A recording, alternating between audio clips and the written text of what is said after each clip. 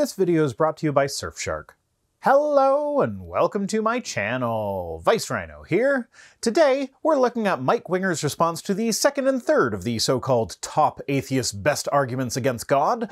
I am putting this series on a playlist, so you can watch it from the beginning if you like, but I feel like these will be pretty self-contained, so if you missed part one, this one should still make sense to you. So without further ado, let's get on to the video! But first, a word from our sponsor, Surfshark. You know, I saw a video just the other day that explained how it is that hackers can collect information on you by pretending to be a public Wi-Fi network and snooping on the data sent between your device and the internet. It was shockingly easy and required very little in the way of specialized hardware. And that's why I never trust public Wi-Fi and always make sure to add an extra layer of security to my connection by using Surfshark VPN. Surfshark VPN is a virtual private network which creates an encrypted connection between you and their servers, routing all of your internet traffic through that connection in order to keep it private and secure. And with their Clean Web 2.0 features, you can automatically block ads, reject unwanted cookies without fumbling through the pop-up first, get alerts when a website was the target of a data breach, and block malware. Surfshark's extra layer of encryption makes it so that not even your internet service provider can snoop on you when you're browsing at home. Surfshark is easy to use and simple to install. It does not monitor, track, or store your data, and it works on phones, tablets, and laptops with no extra fees. Surfshark offers a 30-day money-back guarantee, so you can try it out completely risk-free. Rhino listeners can get an exclusive Surfshark deal by entering promo code Rhino to get up to 3 additional months for free at surfshark.deals/Rhino. Again, that's surfshark.deals/RHINO and enter promo code Rhino at checkout to get 3 additional months for free. And remember, by signing up for Surfshark, you're helping to support my channel. Thank you.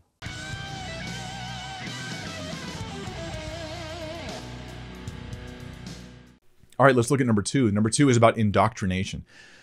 And this is a quote also from Richard Dawkins. Second argument from Richard Dawkins. We'll then move on to other top atheists in his view. Do not indoctrinate your children. Teach them how to think for themselves, how to evaluate evidence, and how to disagree with you. I don't disagree with that statement. Kids should be allowed to disagree with their parents on matters that don't impact their immediate health and safety. But of course, as a parent, there are times when it is appropriate to run the household as a dictatorship, both because of practicality and because of health and safety. The kids aren't allowed to disagree with me about the importance of washing their hands after using the toilet, for example, no matter how much they may want to. Well, I mean, they're allowed to have a dissenting opinion about it, but their behavior in that case must conform to my opinion. And while I do try to explain the reasoning behind it, at the end of the day, whether I change their minds or not doesn't matter. The hands get washed. It's ultimately based on an assumption. I see an assumption here. The assumption is, I don't know if you caught it, that there are two mutually exclusive options for parents. Either you teach them that a religion is true, or you teach them to think critically. Well, that's not entirely the case, but often what I've seen is that when critical thinking is taught in a religious household, the religion is usually the special exception. We can think critically about pretty much anything, but if you start to doubt the evidence for God, or the resurrection, or creation, or whatever else, then that is when you just have to have faith. There are many atheists that I know where this disconnect is, at the very least, a part of what started them on the path to atheism. And the two are incompatible. You view religion through such lenses of bitterness, all religion, right? All religion. And there's plenty of people like this that feel the same way, that you can't reason carefully about it. Once again, we have Mike commenting on the internal lives of people that he disagrees with as though he actually has any insight there. Dismissing arguments against religion as just being the result of bitterness is a huge part of this whole you're allowed to think critically about anything as long as it doesn't call the religion into question thing. You aren't thinking critically about the arguments against your religion, you are being dismissive by attributing motivation to them that isn't necessarily there. Now, are there atheists that are bitter towards their former religions and potentially all religions? Sure, but that doesn't mean that religions don't engage in indoctrination. I'd actually wager that a good chunk of the bitterness that is there is a result of someone realizing that they had been indoctrinated and resenting the people responsible for it. Because here's the thing. If you convince me with data and evidence that your religion is true, I won't be bitter about my time spent as an atheist. I will be happy to have learned a true thing. As an atheist who is interested in science, nothing is more exciting to me than finding out that I was wrong about something. If I find out that I was wrong, that means I learned something new, and learning is fucking great. But as a Christian, learning new things could only be good if it either had nothing to do with Christianity or did not contradict Christianity. As soon as a doubt is expressed, fellow Christians get upset, dismissive, and sometimes go on the attack. And not too long ago, I responded to a different video that Mike had where he did exactly that to someone who was expressing doubts and asking Mike for help. Mike ended up questioning the person's sincerity in a way that, if it had happened to me when I was a believer, would have been incredibly hurtful and would have hastened my deconversion. He all but outright called the questioner a liar. If that person ends up as an atheist, then I completely understand why they might have bitterness towards a religion that caused the people who are supposed to help to instead attack them and call them a liar for having doubts in the first place.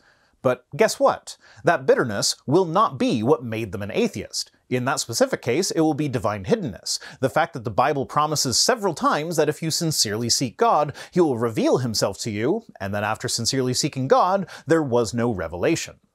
It's like if you've ever had someone you really hated, and then they did something very nice, and you had to find a reason why the nice thing was actually bad. I don't know that hate is the appropriate emotion there, but I certainly have experienced someone I don't like doing something admirable. While I may be more primed in such a case to look for ulterior motives, if the thing itself is admirable, I have no problem giving credit where it's due.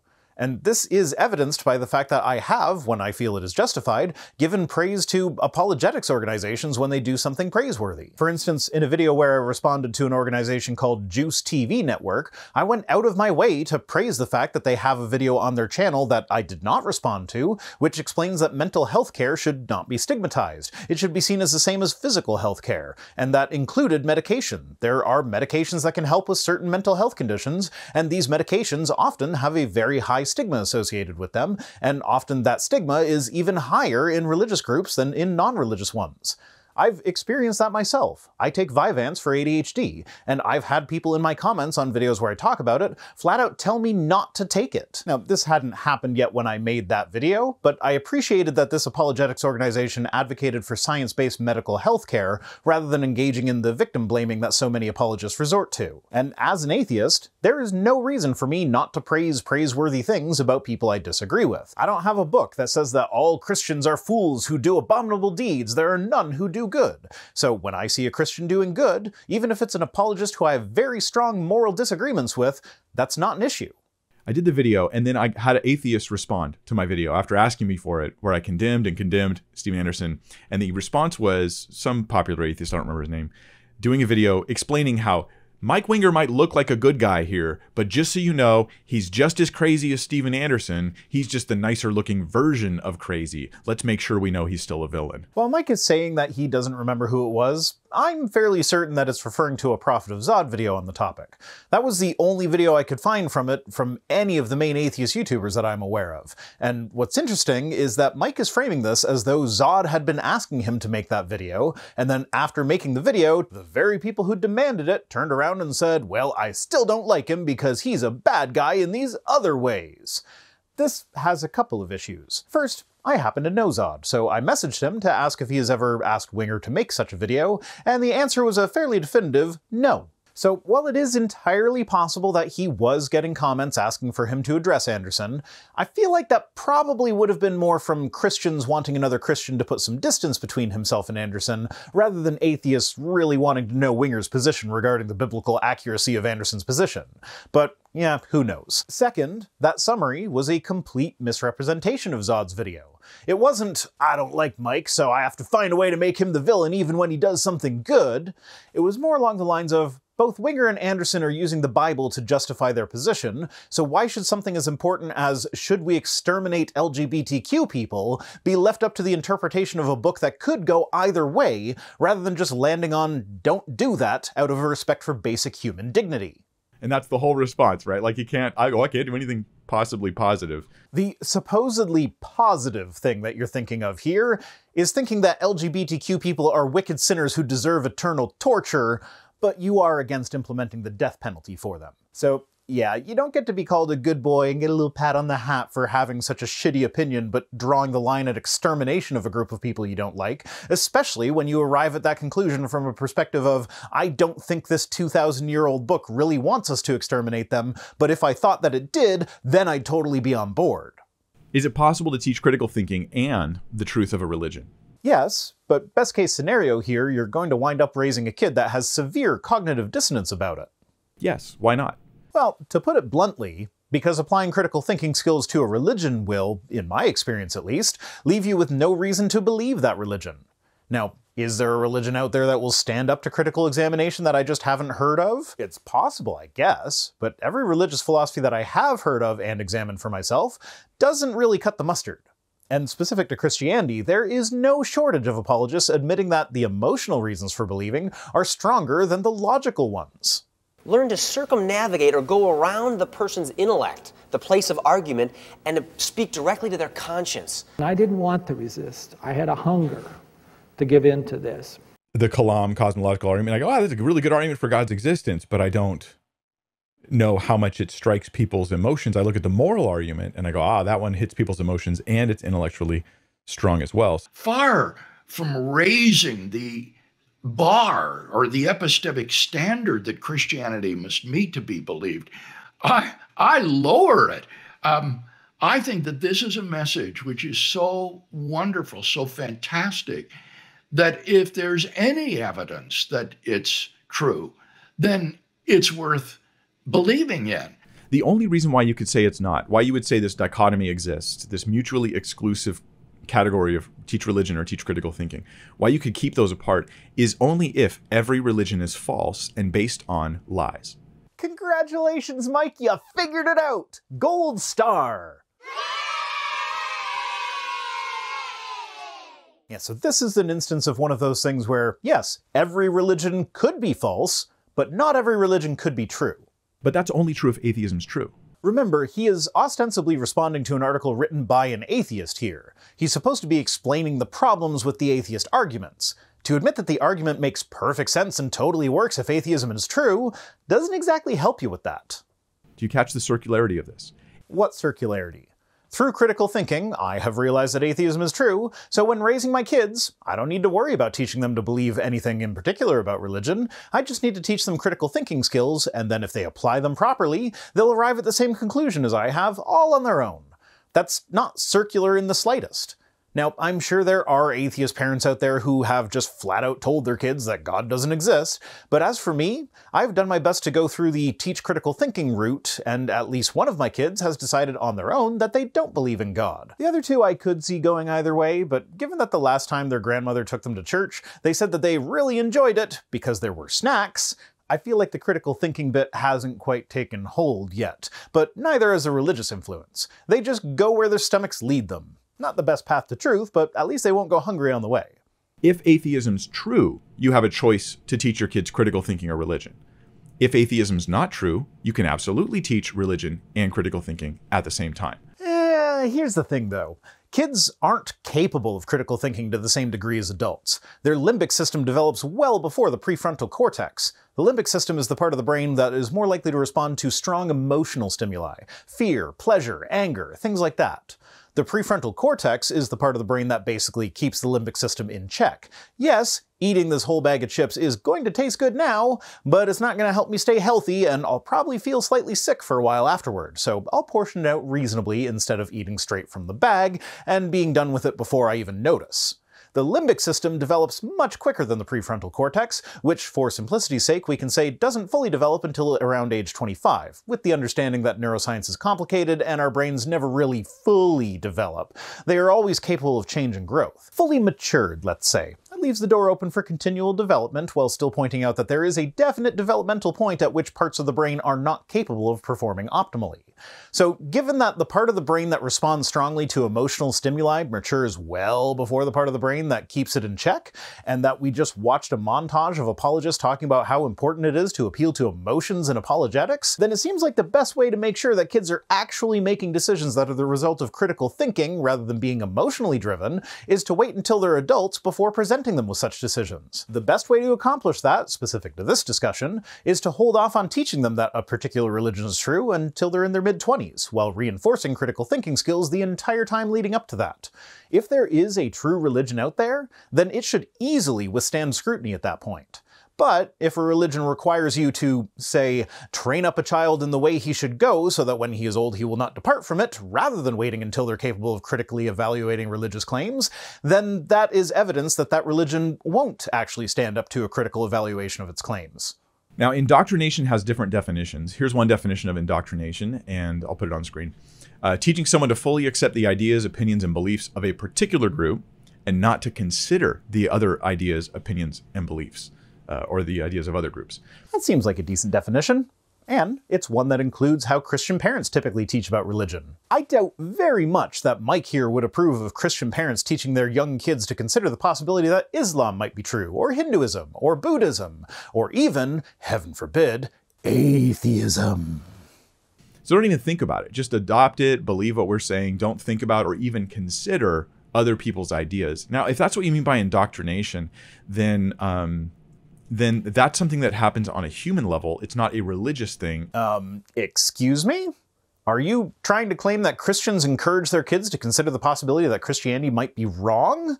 Or are you just doing that thing where you're making excuses for the way Christian parents behave by saying, well, everybody's doing it? It certainly happens in an atheist community. Yeah, I'm not going to pretend that all atheist parents are like me. I'm sure there are some who teach their kids that there is no God rather than relying on them to come to that conclusion for themselves. But there's not a massive problem in North America of atheists kicking their kids out of the house for converting to Christianity. There is, however, quite a large problem with Christians kicking their kids out of the house for leaving Christianity or for being LGBTQ. I get messages from such people on a semi-regular basis, and my advice is always the same. If your having a place to live is dependent on you being Christian, then just lie. Pretend to be a Christian until you can get out on your own. Yeah, it'll fucking suck, but better to live a lie for a few years than to end up in a desperate situation because of intolerant parents. Now, that's not the kind of advice that a Christian apologist will ever need to give to the child of atheist parents, and it honestly breaks my heart that there are kids that have to go through that. Where we won't even really consider the arguments of other people being presented. We'll just look for the quickest rebuttal and run away from them as quick as possible. Well, that is certainly how I lived as a Christian. After my doubts started, I had to actively avoid certain topics because the apologists didn't have good arguments backing up their claims, so rather than having to tolerate bad arguments being made on my side, I just avoided those subjects entirely. As an atheist, I probe my kids with questions when they bring up religion, letting them reason through it for themselves, encouraging them to figure out why it is that they believe what they believe. And I will love and support them no matter what conclusion they come to at the end of it, because I don't have a worldview that requires them to come to the same conclusion as me. You aren't even thinking like you think you're thinking, but you're not. Do you know what this is, Mike? This is for you. This is a self-own. Get it? Because it's a cell phone and it's a self-own. Now, if you mean by indoctrination just teaching your kids things, yeah, we should all do indoctrination in that sense, but really nowadays most people mean something else by it. They mean kind of like thought control that prevents people from reasoning. And that I'm opposed to, which should be obvious. It should be, but it's not, Mike. It is very much not obvious. I literally watched you attack and gaslight one of your own viewers who asked you a sincere question hoping for a good answer, rather than considering the possibility that they might have sincerely had doubts about their faith as a result of God's hiddenness. Those are not behaviors that would be expected of someone who is against thought control that prevents people from reasoning. And by the way, Christianity has had some of the greatest critical minds of all time.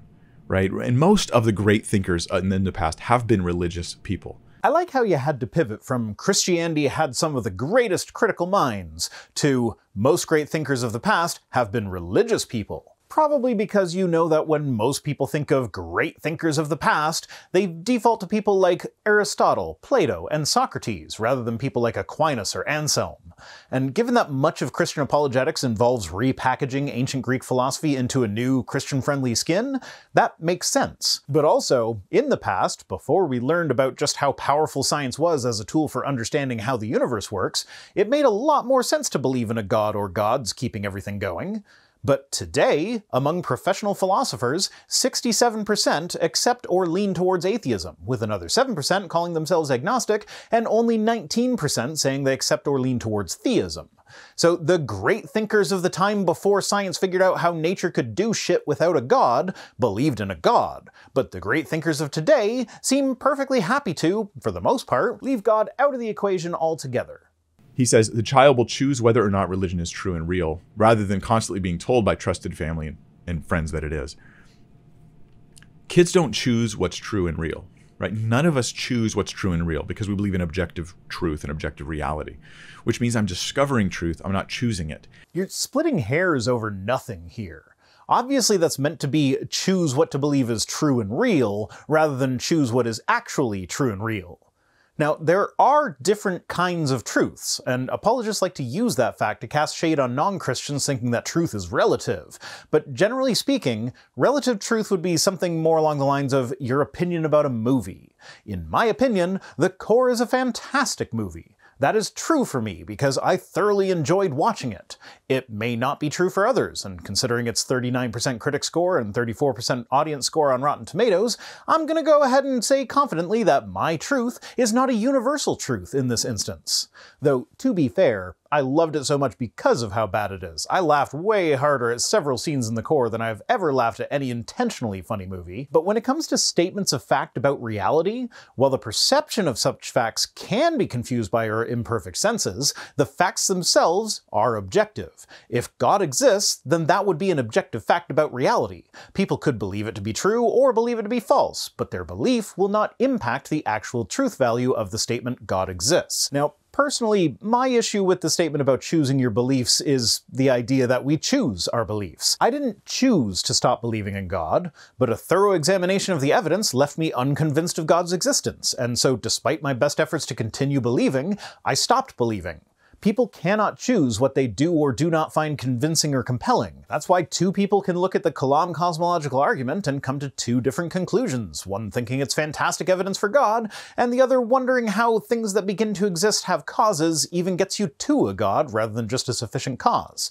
I believed in Christianity because I grew up with it and was emotionally invested in it. At no point in my life did any Christian encourage me to examine why I believed it. It was always just assumed to be true. And so when I finally got around to examining it, I found that the evidence was unconvincing. What those of us who advocate for raising your kids without indoctrination would want is for kids to be taught at a young age to examine their reasons for their beliefs rather than just assuming them to be true. And the more impact a belief has on your life, the more important it is that you know why you hold that belief. And if you don't have confidence that kids will be able to come to a belief in Christianity using this method without having to be told from a young age that it is true, then that is a rather severe indictment of Christianity in my opinion. And no, just for the record, I'm not advocating for kids to be taught that atheism is true either. Now, if kids could choose what's true, indoctrination would be entirely appropriate. I could just tell you it's true, and then you choose it, and now it's true because you chose it. So all that would matter is getting people to choose things. I wonder if he's being obtuse on purpose, or if he really thinks that that's what's being said by the article. It's hard to tell. Mike is either extremely comfortable with lying, or his reading and listening comprehension skills are complete garbage. Because this isn't the first time I've seen him misunderstand something so obvious to such a severe degree. You don't get to choose what's true. It's true or false. You want to discover it. We discover truth. We don't choose it. Well, I choose to believe that you just have garbage comprehension skills rather than that you are a liar. My choosing to believe that doesn't make it true. Sure, you could be a liar, but that was still a belief that I chose. I guess you can sometimes choose your beliefs. But that said, evidence could change my mind here, and if I saw sufficient evidence, it would, whether I wanted it to or not. So the choice of belief is still not 100% mine.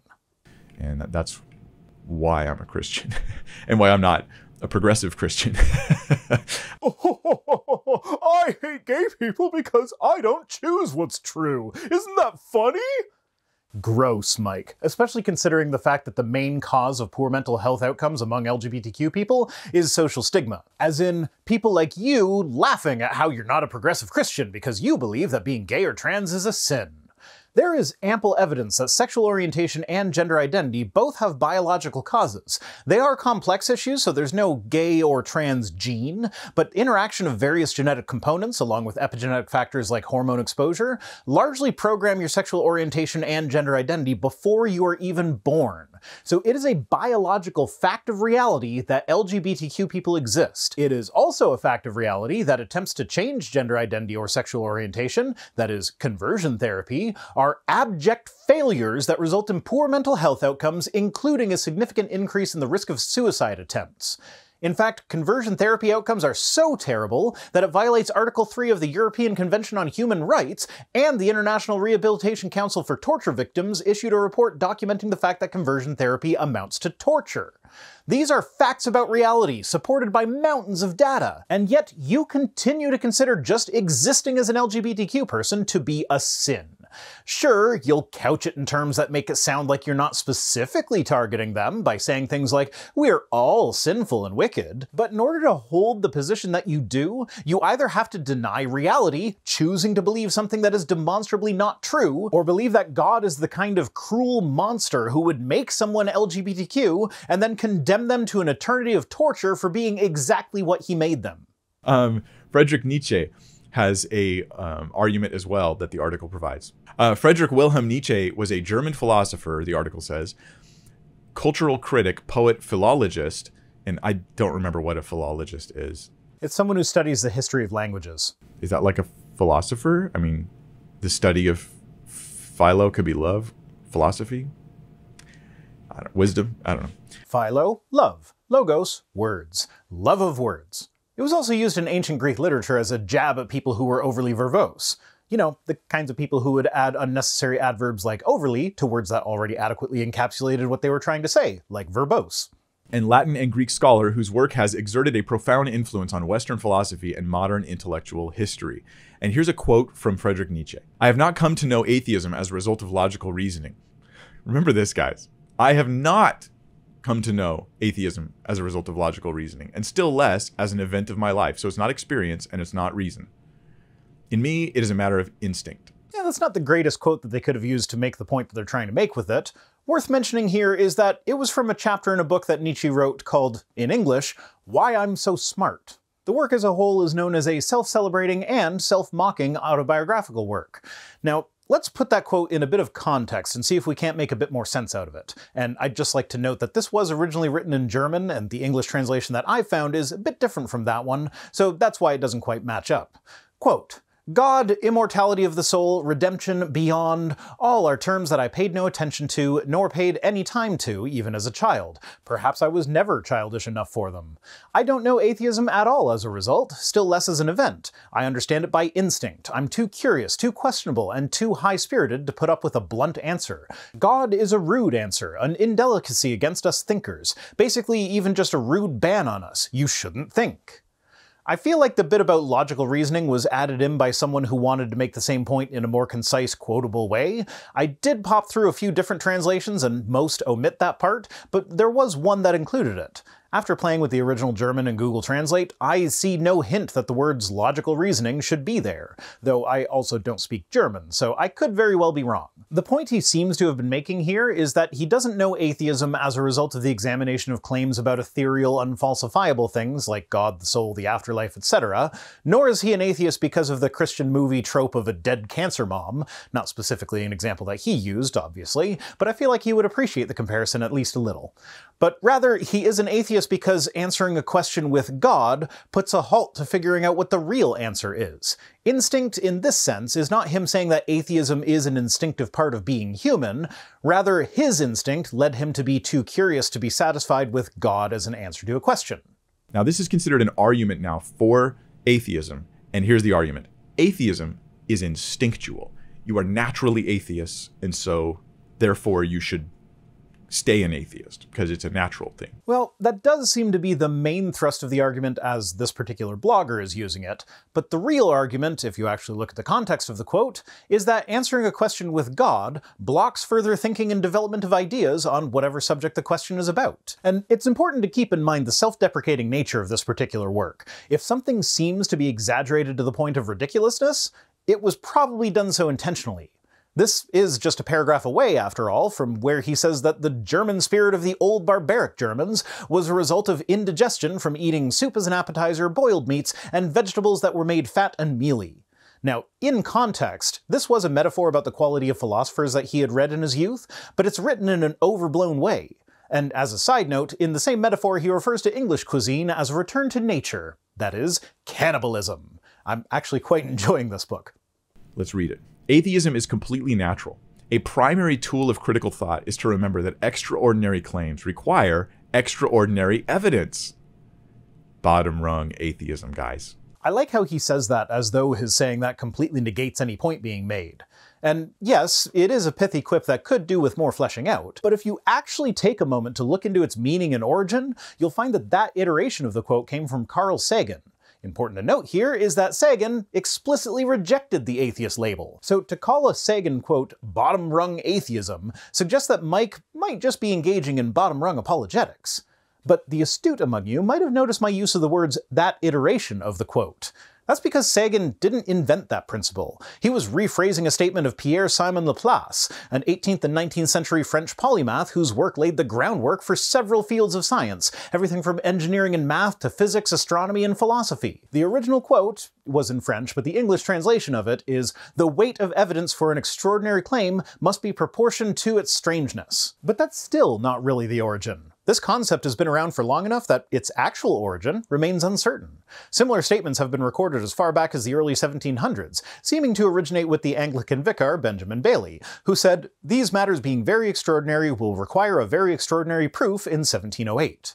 So your bottom-rung atheist argument actually originated with a vicar of the Anglican Church. Another religious official, and one who I actually brought up a couple weeks ago, the abolitionist Anglican Bishop Belby Porteous, gave a variation of this quote, saying, "Miracles being very unusual and extraordinary facts, they require very strong evidence to support them."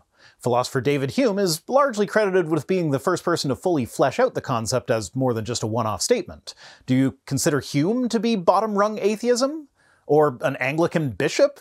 And really, in looking into the number of people who have said this or something similar, it's mostly religious figures arguing against people claiming to have had direct revelation from God about the end times or something else of a prophetic nature. But modern apologists all seem to have a hard time with this. To quote Pelagia, "Poetry must give way to pragmatism in order that theists can understand our meaning." He then rephrases it as, "Claims of things I do not perceive as usual require evidence that has sufficient claim-affirming properties to overcome my pre-evidential assessment in order for me to personally become convinced of said claim." This is a true statement about how people become convinced of claims, regardless of the nature of those claims. It doesn't necessarily have anything to do with religion. In fact, the Sagan version of the quote was about the claim that extraterrestrials have been visiting Earth. I feel like Winger would agree that there is not sufficiently extraordinary evidence to support such a claim. So why does he scoff at the idea that non-Christians would use a similar metric in examining religious claims? When someone tells you that they saw a velociraptor in the forest, you're going to need evidence to believe them. I agree. Their claim is pretty extraordinary, so you would require some outstanding evidence for their claim. Well, I don't even know what outstanding means. I would require evidence for their claim. Well, in the context of this quote, you would need evidence that sufficiently points exclusively to the conclusion that there is a velociraptor in the forest in order to convince you. And remember, this is subjectively about convincing you, because evidence could be something like a fresh velociraptor footprint. But if you're not an expert in identifying dinosaur footprints, then such evidence is not likely going to be sufficient to convince you because you look at the footprint and you don't know what it is. And even if you could verify that it looks like a velociraptor footprint, that evidence does not point exclusively to the conclusion that a velociraptor is currently alive in the forest. It could also point to someone having faked the footprints, or the footprints having been misidentified. A picture might be better evidence, but pictures can be faked, so it still doesn't exclusively point to that conclusion. In that instance, it's likely that seeing it for yourself will be the main piece of evidence that sufficiently points exclusively to that conclusion that it will be able to convince you. Now, there's nothing inherently extraordinary about seeing an animal in the forest. That's a rather mundane claim. The thing that makes it extraordinary is its relation to you. Seeing that animal specifically is not mundane, because it's believed with as much certainty as is possible in science to be extinct. And remember, this whole thing is in relation to having a goal of convincing someone of your claim. If the person who told you about the raptor in the woods didn't care whether or not you believe them, then they are not required to provide any evidence. So yeah, if you don't care whether or not I convert to Christianity, then you can claim whatever the hell you want about Christianity without providing a single lick of evidence. But if you actually want to convince me, then you need to bring evidence to the table that is sufficient to do so. And this is, unfortunately, a subjective metric. It will be different for each person. Someone who already believes that a God exists will have a lower threshold for believing the claim that this God raised his son from the dead than someone who does not believe that any God exists. Religion is treated the exact same way. If a Muslim man tries to convert you to Islam, you're going to need some evidence for his claims about the truth of his religion. Yeah, I agree. So far, he's just been agreeing with everything. Like, he called it bottom-rung atheism, but then he went on and agreed with it. That's an important point about religion, that the burden of proof is on them to prove their fanciful ideas. Well, that's also true, but it's also true of atheism. Atheism doesn't really have fanciful ideas. It's the answer to one single question. Do you believe that a god or gods exist? If the answer is no, then congratulations, you're an atheist. Now, there are implications of such an answer, and those can be examined in great philosophical detail, and there are philosophers who do just that. But trying to reverse the burden of proof by saying that atheists need to prove that there is no God is mainly a distraction from the fact that apologists don't seem to be confident that they have met their burden of proof. Also, for the record, I have defended the positive position that no God exists, with my definition of God being the God of the Bible, and that's actually kind of the crux of the problem of treating atheism as a positive claim. There are as many definitions of God as there are people who believe in God. It is functionally impossible to disprove all of them, because in order to do so, one would have to sit down and get every person who believes in God to lay out a specific enough definition of the God that they believe in order to figure out what it would take to falsify their specific God. I believed in Christianity for a long time, and when I had the strongest doubts, now we're getting a mind inside the mind of Sam as he was going through his doubts. When he had those strongest doubts, here's what he would do. He would remember that his parents, friends, fellow churchgoers, and extended family wouldn't lie to me, he says, about something so important. Yeah, I can sort of relate to that. You have a strong doubt, and when there doesn't seem to be any way to make sense of your doubts, you reassure yourself with the idea that either loved ones who taught you that religion is true wouldn't lie, or the idea that there are people out there who have done the investigative legwork and have learned that Christianity is true. So maybe I haven't personally found the compelling evidence yet, but other people have, so surely it's out there. And then when such a person investigates it for themselves, if they don't find the evidence to be all that compelling, then they're not likely to continue believing. Atheism is instinctual, but so is trust, which makes his entire argument self-refuting. We'll come back to that in a second. One is that atheism itself is like an instinctual, natural thing, and the implication, he doesn't say it, the implication is that we should believe whatever comes naturally. Despite what I said earlier, I don't think that actually is the implication. And I'd also disagree that atheism comes naturally. In fact, as an atheist, I just have to look at the fact that most societies throughout most of history have had very strong beliefs about gods, which would then force me to conclude that theism is natural. There's even evolutionary explanations for how belief in the supernatural could have naturally evolved. For instance, the tiger in the grass example, where there would have been a selection pressure in our ancestors to attribute agency to things. If the grass moves and you believe it's just the wind, but it's actually a tiger stalking you, you're more likely to die when the tiger attacks you than if you think it might be something dangerous, so prepare yourself to deal with the danger. So to think that there is an agent causing things to happen will increase your chance of survival, and being wrong about there being an agent doesn't have negative impact. So over time, people who have a tendency to attribute agency to events that aren't necessarily caused by agents are more likely to survive and reproduce. And we know that our brains are wired to see agency where there is none, and that people who believe in God are more likely to attribute agency where there is none. So while this isn't an hypothesis that is strong enough to be considered the consensus viewpoint, it's also not a fringe idea. So yeah, as annoying as it is, a belief in God does appear to be closer to what one might call natural. But as you so astutely point out, something being a natural inclination for us to believe does not make it true or worth believing. Notice the double standard. Atheism is supposed to be believed without reason or evidence. No, atheism is just the rejection of a claim. You say God exists. I say, I don't believe you. If you wish to convince me, you need to bring evidence to the table. You respond, morality proves that we get our morals from God. And I remain unconvinced because morality varies so greatly between individuals and cultures, and that would not be the case if there was an all-powerful source of absolute morality. I don't need to give you evidence to support the position of atheism, I just need to remain unconvinced of theism. Now sure, a case could be made for how, in philosophical circles, atheism is more likely to come as a positive position that makes the claim that there is no God, and this would, in a formal debate setting, come with the burden of proof. But that's not what we're talking about here. We're talking about you, a Christian, wanting to save souls by convincing people of the truth of Christianity. Most atheists aren't concerned about convincing other people of the truth of atheism, so whether or not atheism technically comes with a burden of proof when speaking philosophically is irrelevant. At the end of the day, you want to convince them of the truth of your proposition, while they don't care one whit about convincing you of the truth of atheism. Now, it can be easy to lose track of this when spending time in atheist or apologetics online online spaces, but those of us who are vocal about these things are in the minority. And even in these weird atheist online spaces, in my experience, the majority of atheists who are vocal in these spaces aren't actually all that concerned with convincing Christians to become atheists. It's more about convincing Christians to mind their own damn business. That's argument number 3. Yet, we should only believe in God if we have, quote, extraordinary evidence. Yes. Or rather, evidence that has sufficient claim-affirming properties to overcome my pre-evidential assessment in order for me personally to become convinced of said claim. It would be helpful here if you could, actually define the terms that you're using rather than relying on people's colloquial understanding. Okay, stop for a minute. This is like religious brainwashing to the max. How so? I'll believe something when you provide enough evidence to convince me of that thing. And that makes me brainwashed somehow? You should believe atheism with no evidence and without logical reasoning. No, you should reject theism until they provide evidence. Say agnostic if that makes you feel more comfortable, but ultimately, unless you're engaged in a discussion in an academic setting, such as a formal debate, then the rejection of theism is not itself a claim. It's just not being convinced of a claim.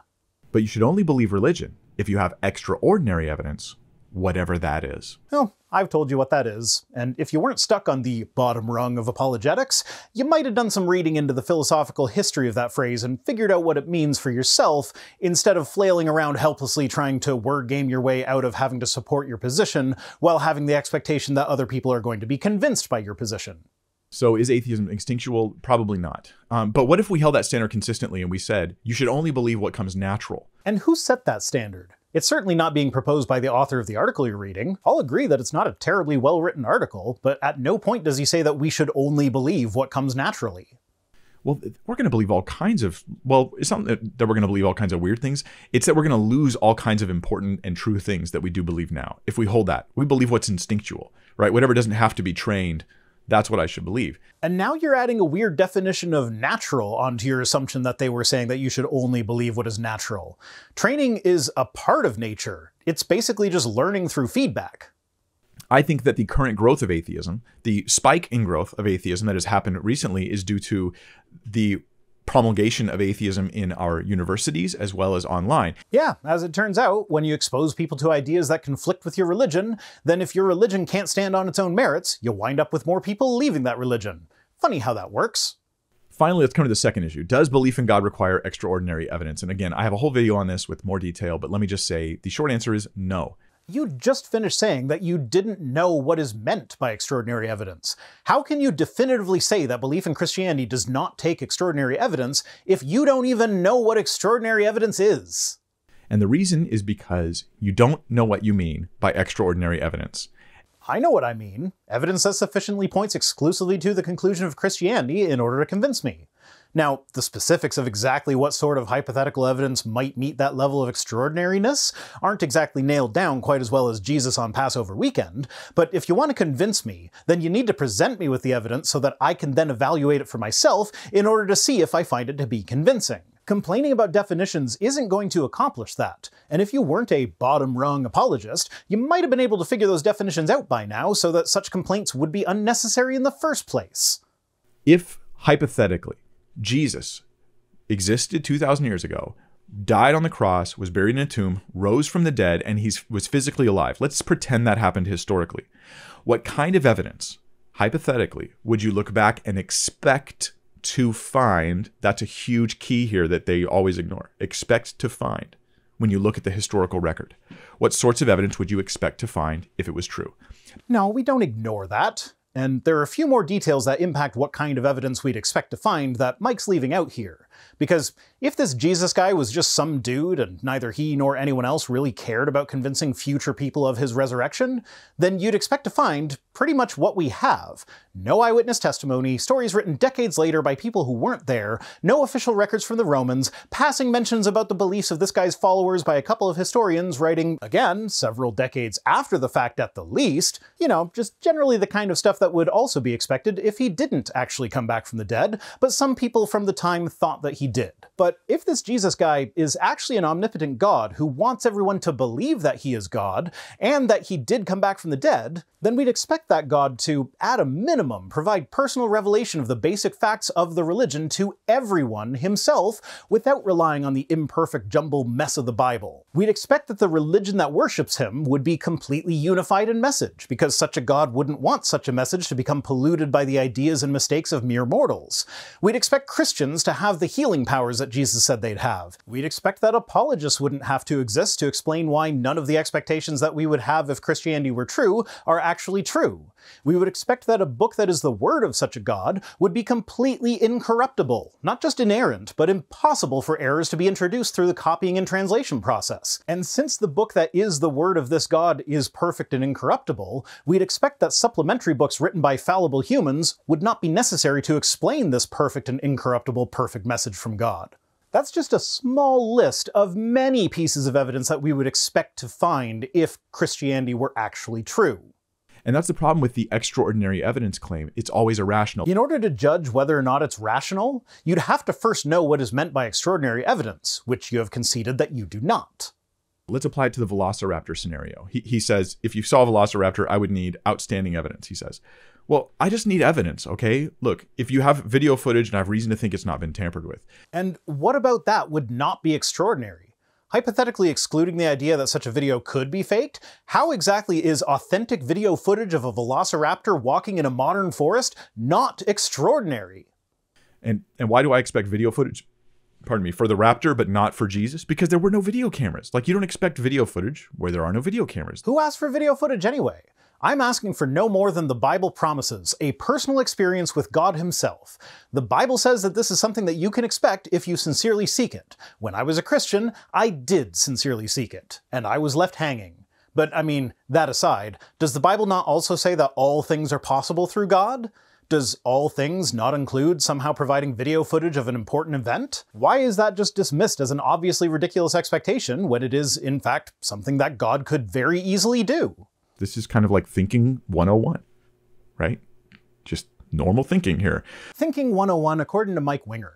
All things are possible through God, but video cameras in the first century are not a part of all things. The fact that human technology advances as humans make discoveries independent of any divine revelation is not exactly a great point in favor of the existence of an all-powerful, all-knowing God who loves human beings. You think he could have tipped the ancient Israelites off about germs at the very least. But I have video evidence, or you could show me bones from the raptor, DNA that shows that it's fresh. Again, that would be extraordinary evidence. Not because the existence of fresh bones or DNA is inherently extraordinary, but because they would be fresh bones or DNA that belong to a species that went extinct tens of millions of years ago. But also, such evidence, as mundane as it is, would have a number of hurdles to overcome. The overcoming of these hurdles is part of what makes it extraordinary. Because, for starters, we haven't sequenced the velociraptor genome, so how is it determined that this fresh DNA was actually velociraptor DNA and not contamination from a modern organism? Were the bones confirmed to actually be velociraptor bones and not bones that were misidentified from some other species? Have these findings been replicated? This actually reminds me of a tangent I went on when responding to Matt Powell. He brought up a triceratops horn that had an inordinately large amount of soft tissue in it, and claimed that the configuration of the tissue confirmed that it had drowned. The amount of soft tissue claimed to have been found was extraordinary, and if the finding had been genuine, this could have been a fairly earth-shattering paleontological discovery. But the discoverer of that fossil, Mark Armitage, notably not a paleontologist, would not allow other paleontologists to examine the find, only providing one picture of the fossil in situ, and that picture was partially obstructed. The fossil was broken apart in transit, and no pictures of the pieces positioned in a way that made it obvious how it had broken and that they were all pieces from the same fossil were ever provided, and bison horns are frequently misidentified as triceratops horns. In this case, extraordinary evidence would mostly just be the exact same level of evidence that would be required to support conclusions of any fossil find. Identification by a relevant expert, examination by researchers from other institutions, rigorous documentation of the fossil in situ during transport and at the facility, replication of the findings of soft tissues, etc. All of that is pretty normal for a fossil to go through.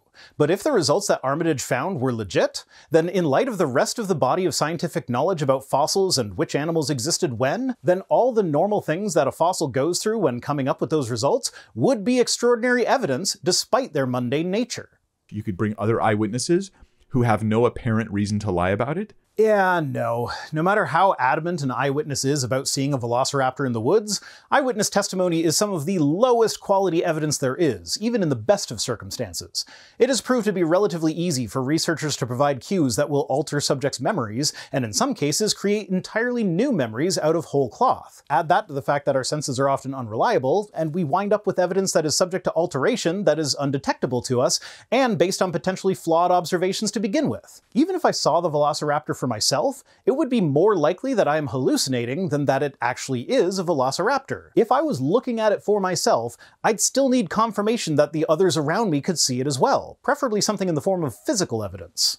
And seem to be confirming with slightly varied accounts of the same event to show that they're actually giving their own account. Okay, but what if the variations in the story are mutually exclusive? And actually, you're pretty obviously trying to equate this with the gospel accounts about Jesus, so let's make it line up a bit closer here. You aren't talking to an eyewitness, you're talking to someone who heard that someone else saw the raptor, at best. In reality, with the Gospels, it's a few more times removed than that, but let's just give it to them for argument's sake. So someone tells you that someone told them that they saw a velociraptor in the woods. Then you heard from another person that someone told them that they saw a velociraptor in the woods. And their accounts are different, which indicates that they didn't corroborate, so these must be independent accounts, right? Well, not quite. You see, if we're trying to keep this analogous, not only are these not eyewitness accounts, they are word-for-word copies of each other throughout a good chunk of the story. And since the Gospels were originally written in Greek, but the people that they are about would have spoken Aramaic, then these word-for-word copies are also translations. And remember how earlier we had the issue where different translations of Nietzsche's work ended up being worded differently? If the different sources for his book were identical, we would expect that they were all based on the same translation. The fact that they were different is what shows us that it was different people doing the translating. But for the Gospels, there are quotes of people talking where, if it was an actual event, the people would have been speaking Aramaic. But in the translation to Greek, the Gospel authors all wrote it down identically. So back to our analogy, the multiple people who spoke to supposed witnesses are telling you what they saw in English, but the witnesses told them in Spanish. And they all say the exact same thing for most of the account. And then when it differs in ways that are incompatible. One says that at exactly 3 p.m. he saw the raptor eat a cow. Another says that at exactly 3 p.m. he saw the raptor chasing a police squad car through the forest. Assuming there is only one raptor in this scenario, it is not possible for them both to be correct. It is, however, quite possible that they are both incorrect, especially given the weakness of all the other evidence. Back in the day, we have textual evidence for Jesus. I'll grant for argument's sake that the textual evidence is enough to get you to the existence of a guy that the Jesus stories are based on, but it doesn't go any further than that. We have archaeological evidence. What kind of archaeological evidence? The best I've seen for archaeological evidence related to Jesus is that some of the places that were described in the Gospels have potentially been found, like Bethsaida. But the best that gets us is that the people who told the stories about Jesus were at least familiar with some of the places where Jesus was supposed to have gone. That says nothing about whether or not the things that Jesus was supposed to have done there actually happened. Now, I know that Mike will call this a bottom-rung atheist argument and dismiss it, but that is the equivalent of saying that the existence of New York City is evidence for Spider-Man. And not just Spider-Man's existence, but the existence of a godlike being known as the Beyonder who once started a cult called the Cosmic Oneness. Of course, the main problem with this comparison is that we know that the authors of the Spider-Man comics were writing fiction, and that's true, but the level of evidence remains the same nonetheless. For all we know, the Gospel authors were writing fiction. There is still scholarly debate as to what genre the Gospels even are, or whether they constitute a new genre that hadn't existed prior to their writing. Can we say for certain that they weren't intentionally writing fiction, when we can't even conclusively say what genre they were writing? There are aspects of Greco-Roman biography in the Gospels, but if we consider it to be that type of biography, we are then left with the problem that a Greco-Roman style biography was more concerned with displaying the main figure's core character traits, and if a story had to be just made up in order to do that, then that was fine. So if they're biographies in that sense, then they might be true in the sense that they accurately represent the character traits of Jesus, but the details are not necessarily true. There are also aspects of traditional Jewish storytelling, with motifs surrounding God's acts of redemption towards his people, culminating in the greatest act that was the coming of the Messiah. But one of the things about motifs in a story is that they tend to indicate fiction, so again, we're left with the idea that even if there was a core historical element to the story, the motifs were written around this core element in a way that makes it almost certain that they are not true stories. And really, regardless of genre, there are stories that we know for a fact were not written until well after the Gospels were written. The story of the woman caught in adultery, for instance, that doesn't show up in any manuscript before the 5th century. It was likely written sometime before that, in the late 2nd to early 3rd century, but this is still about a century after the Book of John was written. The language used is very out of place for John and would have fit better in one of the synoptic Gospels. In fact, some of the ancient scribes that were copying out these manuscripts agreed. There are some manuscripts where the story is instead put in the Book of Luke. So, did this story actually happen? Almost certainly not. It is so far removed from the time of the events, and it's so out of place, that it seems likely that there isn't even an historical core to this particular story. So, all this to say that archaeological discoveries have confirmed that some of the people and places named in the Gospels were real, and rather than this being extraordinary evidence to support the claim that the Gospels are actually literally true, it's actually quite mundane. If the Gospels were literally true, then them being accurate about people and places would be a bare minimum expectation, as even the authors of fiction can get some details right. We have eyewitness evidence. No, the fuck we do not. There is a grand total of one author of any of the New Testament books who claims to have seen Jesus for himself, and that is Paul, who didn't meet Jesus until after the resurrection, and who describes the experience in a way that makes it abundantly clear that it was a vision rather than a physical interaction. The Gospels are not written by eyewitnesses. They don't even pretend to be. Luke even pretty explicitly states at the beginning of his book that he is not an eyewitness, but is compiling the story from multiple sources. Now, he does claim to be working from eyewitness accounts himself, but he never names his sources, and he heavily copied word for word from the Book of Mark, which not even church tradition tries to claim is an eyewitness account. At no point do we have anyone other than Paul even claim to have been an eyewitness to anything, and what Paul claims to have witnessed isn't a whole lot. And we have good historical and critical research that goes and brings it all back to the 1st century, to the time of Christ. You just need normal evidence to prove any claim. Okay, but that's kind of what I'm getting at here. Your normal evidence is maybe enough to get you to the possibility that the stories of Jesus in the Bible were based on a real guy, and that's it. Even then, it's rather weak. Even if the Gospels were based on eyewitness testimony, the earliest was written some 40 years after Jesus would have died. Are you willing to claim that these books would have been completely accurate stories of what actually happened, right down to word-for-word quotes of people in conversations, including conversations that the eyewitnesses couldn't possibly have witnessed? You know, like when Jesus was alone with Pilate. Just given how human memory works, it's basically impossible that books written 40 years later would have the degree of accuracy required to be called inerrant. Now, sure, you can appeal to God doing miracles to make sure they were inerrant, but this leaves us with two problems. First, it's really weird that he would perform such miracles to make sure the original documents were inerrant, and then would stop to allow errors to creep in as new copies were being made, and allow us to lose the originals altogether. Second, this would be another claim for which you would need to bring supporting evidence to the table, and I can't even think of what kind of evidence would actually support such a claim. So if I'm extremely generous with my assessment of the evidence, we have enough to support the idea that a religious leader named Jesus, well, actually Yeshua, and I'm rather fond of that joke about how Yeshua would have been better translated as Joshua, and that Christ means anointed one, and since anointing something is to rub it with oil, then his name in English is Oily Josh. So we have enough evidence to suggest that Oily Josh built up enough of a following to wind up on Rome's radar, Roman authorities had him executed, and some of his followers had experiences that they thought meant that Oily Josh had come back from the dead, hope the oil wasn't rancid, and managed to convince others of the same, leading to the beginnings of a new religion. And that's it. We don't get to a point where we are justified in believing in the truth of that religion, and we barely have any details about Oily Josh's life or ministry. Normal evidence.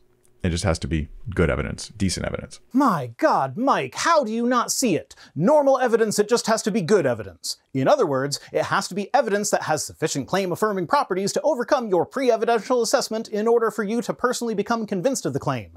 Extraordinary evidence. And also with the recognition that the quality of evidence required to overcome someone's pre-evidential assessment of the likelihood of a claim will be different for different people. Which should go without saying. If that weren't true, then I wouldn't have to make this video. Either I would still be a Christian because it met its burden of extraordinary evidence, or Mike would be an atheist because it had not. And oddly enough, he contradicts himself by saying atheism is instinctual, therefore you should believe it. But he also says trust is instinctual, but he wants you to reject that because it's an inconsistent standard. Don't trust those people. If I were to steelman this argument, I'd suggest that it's not saying that you should rely solely on your instincts when determining truth.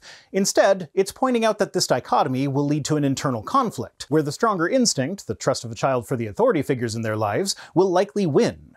At no point in this article does he say that you should be an atheist because it is instinctual. He's just saying that it is, in fact, instinctual. If I had to guess, I'd actually say that they probably were writing this partly as a response to the claim that apologists often make, that humans have a natural inclination to believe in the supernatural, as nearly every culture that we are aware of on the planet has had religion or superstition in one form or another, which they claim is reason to believe that there's something to these inclinations to supernatural beliefs. I'm not saying you should, I'm just saying the standard here is inconsistent. It's not right. So the straw man of Christianity in argument number 3, to conclude it, is that the only reason to be a Christian is because your parents, friends, and church say so. And by the way, my parents were not following Christ. My father was the first one to try to talk me out of my Christian faith.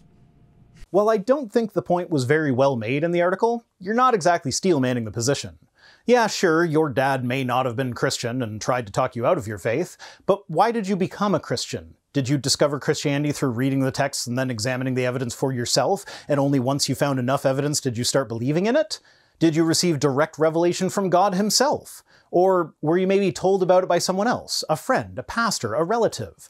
Christianity seems to spread mostly, if not exclusively, through personal interaction. It doesn't spread academically. In fact, there are plenty of hardcore evangelical Christians out there that don't particularly care for the academic work surrounding Christianity, being resistant to conclusions that they don't like that the Gospels weren't written by eyewitnesses, were written decades after the events they purport to describe, and that they were modified after the fact. Stuff like that.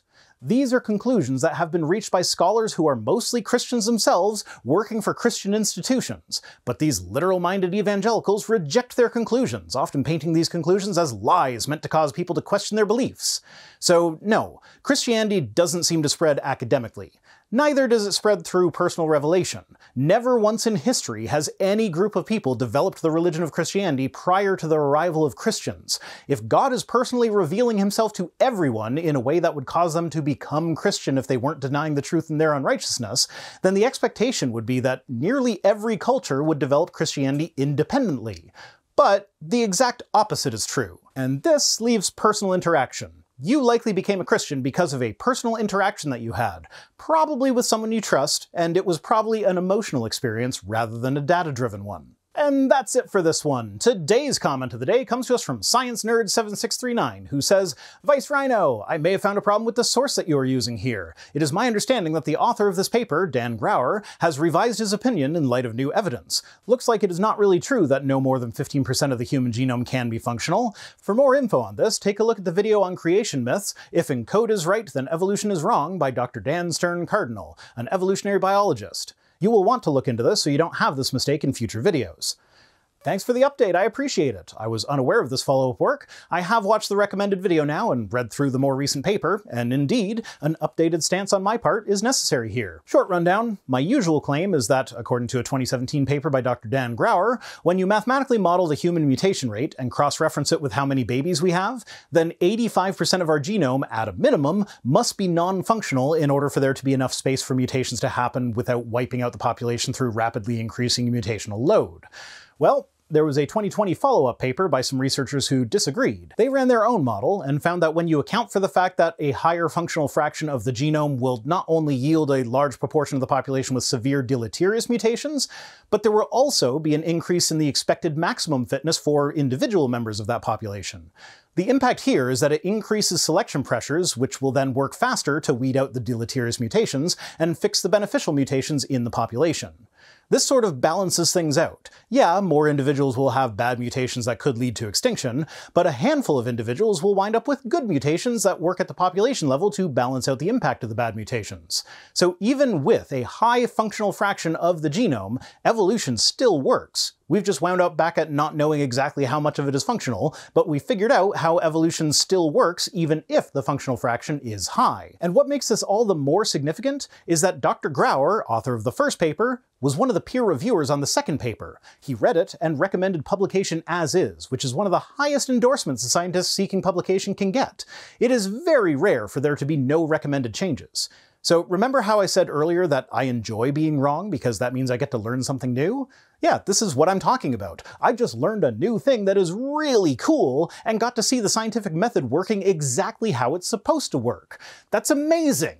Thanks for watching. Don't forget to go to surfshark.deals/rhino to get 3 free months added to your subscription. I'll be back next Friday with more, but if you need to get your Rhino fix in before then, I livestream with Cirrus every Wednesday at 8:30 Eastern, and with my partner every Thursday at 2 p.m. Eastern on my other channel, The Watering Hole. Thanks to Tim Robertson for being my Patreon and sponsorships manager. Thanks to this week's PayPal hero, Dougal. Thanks to Andrew for buying the security cameras off my wish list for me. And thanks to the Haggis God for the amazing Rhino figurine that he sent me. This guy, right here. Pretty nifty. Pretty nifty. And since the postage on the package said that it originated in Kent, I felt it only fair to compose a thank you limerick. There was a kind person in Kent, from whom this rhino was sent. It fits up my bum with the ease of my thumb, but the sharp bits I'd give up for Lent. Yes, I know, I'm the next Shakespeare. You're welcome. Special thanks as always to my patrons, who are the instinct that tells you to watch my channel. If you'd like to know that just watching my videos is a thing you should do without quite knowing why, you can join us on Patreon for as little as $1 per week over at patreon.com/vicerhino, or by supporting the channel in one of the other methods that can be found at links.vicerhino.com. That's where the Amazon wishlist is. And yes, someone did finally buy me a tablet. Which is also where you'll find links to my other projects. If for whatever reason you want to send me stuff, my P.O. Box address is in the description. See you next time!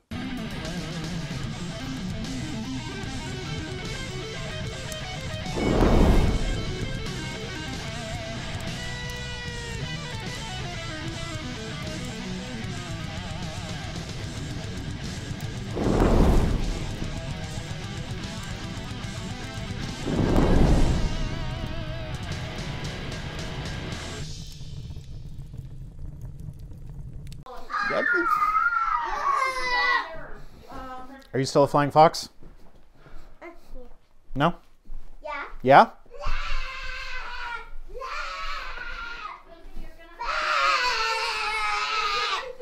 I think this is echolocation.